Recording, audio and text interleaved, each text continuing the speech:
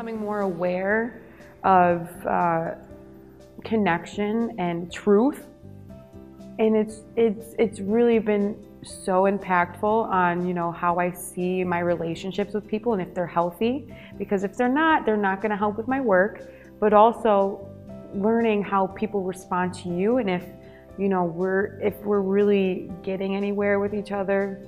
Even with my friends, like I notice, like, are we really having a truthful conversation? Are you getting anything out of this? Am I getting any out of this? Like, what are you feeling? How am I feeling? Do I hate you? Do I love you? So, you know, I think about that constantly with everybody now. So it completely changed it all. Single life.